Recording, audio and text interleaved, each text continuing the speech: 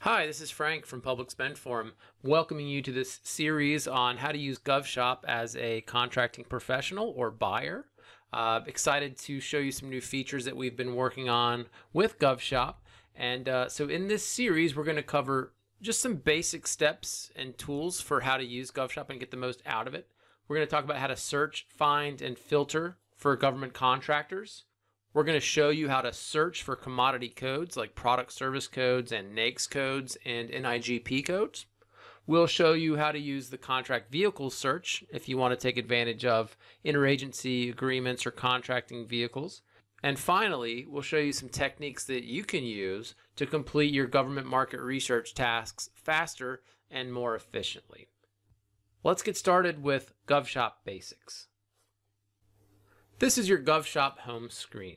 Now, using GovShop's really easy. You can use some of the tools under the For Buyers section. This is, for instance, a quick jump into searching and filtering suppliers, searching contract vehicles, and searching commodity codes. And we've got a keyword template that you can download that'll help you with market research. You can also look at any publicly saved lists that other people have created in GovShop, and we'll show you how to develop those lists in a later video. To start a search in GovShop, just click on the search bar and enter a keyword. I'm using Agile Development. Now you'll see that our results are broken down into a few primary categories. The first category are the suppliers who map to Agile Development keyword. You can look at any subject matter experts that we have. These aren't necessarily companies, but academics or content developers that have Agile Development expertise.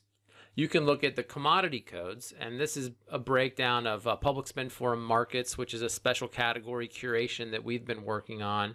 You can also see product service codes, Naics codes, and NIGP codes there. Contract vehicles, that section returns any contract vehicles, whether they're GWACs or cooperative contracts or federal supply schedules that have Agile Development offerings underneath them. This is what a general search page looks like in GovShop. These are all of the suppliers and contractors who have been matched with our Agile Development keyword.